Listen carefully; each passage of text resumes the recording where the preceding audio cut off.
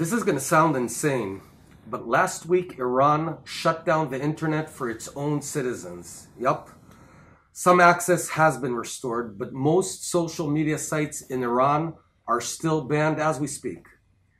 Imagine a young Iranian named Hamid sitting in his living room, hoping for a better future, hoping to make his voice heard.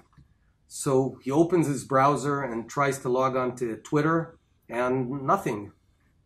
How scared must a regime be of its own people that it doesn't allow them to access Facebook and Twitter and social media? As the defense minister of Israel, a startup nation, and as a former high-tech entrepreneur myself, I know that brilliant young people are capable of anything. So here's a crazy idea.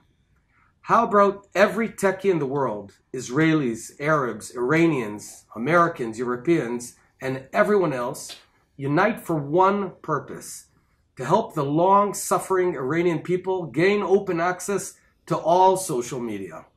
A worldwide hackathon for freedom. Whether you're a senior engineer at an AI startup or simply tinkering in your own garage, everyone has a role to play.